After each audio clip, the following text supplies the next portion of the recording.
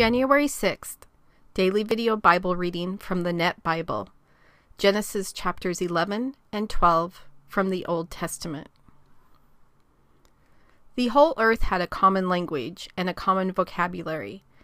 When the people moved eastward, they found a plain in Shinar and settled there. Then they said to one another, "Come, let us make bricks and bake them thoroughly." They had brick instead of stone, and tar instead of mortar.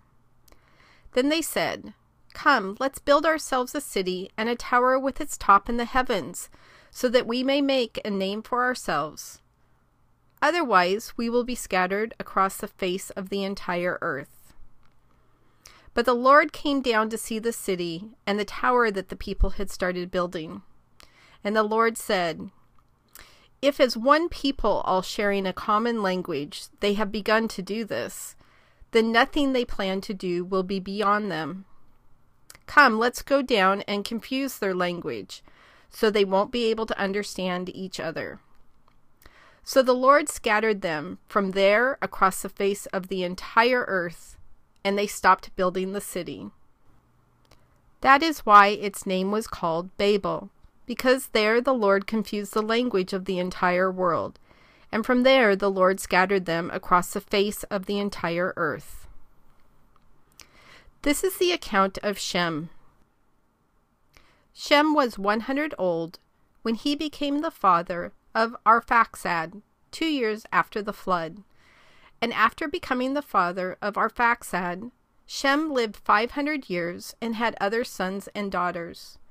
When Arphaxad had lived 35 years, he became the father of Shelah.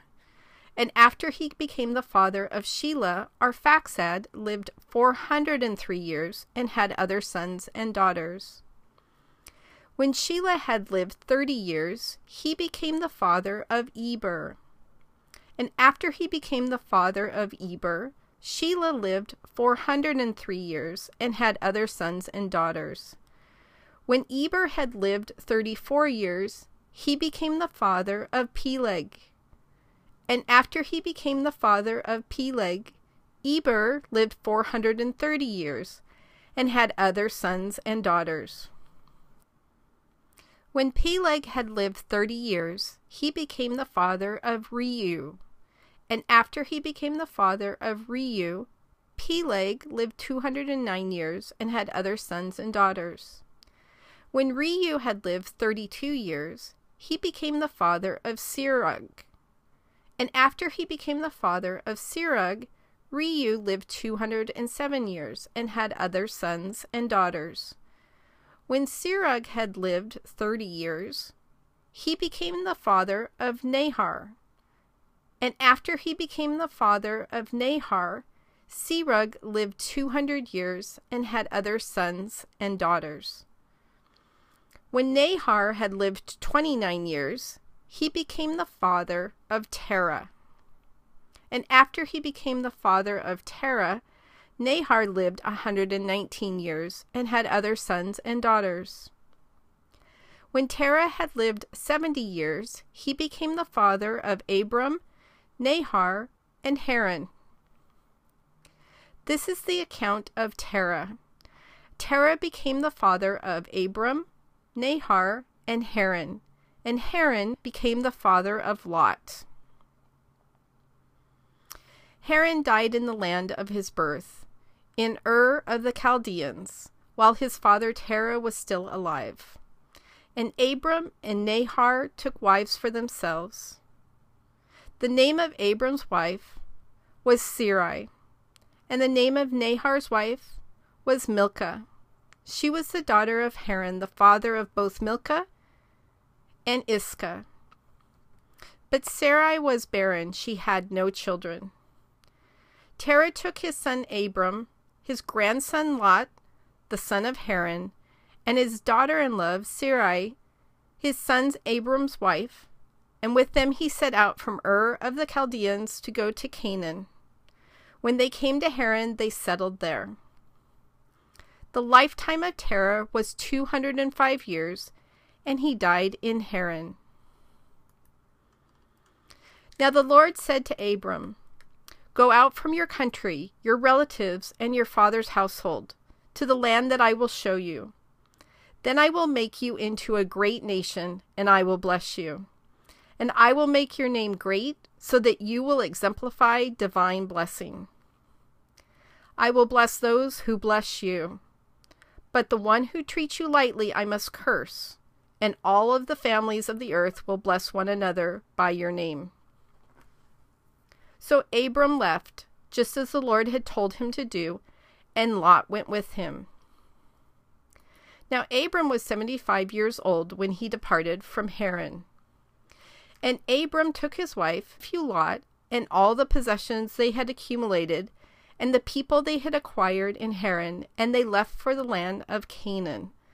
They entered the land of Canaan. Abram traveled through the land as far as the oak tree of Morah at Shechem. At that time the Canaanites were in the land. The Lord appeared to Abram and said, "To your descendants I will give this land." So Abram built an altar there to the Lord, who had appeared to him. Then he moved from there to the hill country east of Bethel and pitched his tent, with Bethel on the west and Ai on the east.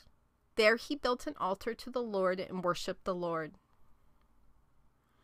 Abram continually journeyed by stages down to the Negev. There was a famine in the land, so Abram went down to Egypt to stay for a while because the famine was severe. As he approached Egypt, he said to his wife Sarai, "Look, I know that you are a beautiful woman. When the Egyptians see you, they will say, 'This is his wife.' Then they will kill me, but will keep you alive. So tell them you are my sister, so that it may go well for me because of you, and my life will be spared on account of you." When Abram entered Egypt, the Egyptians saw the woman was very beautiful.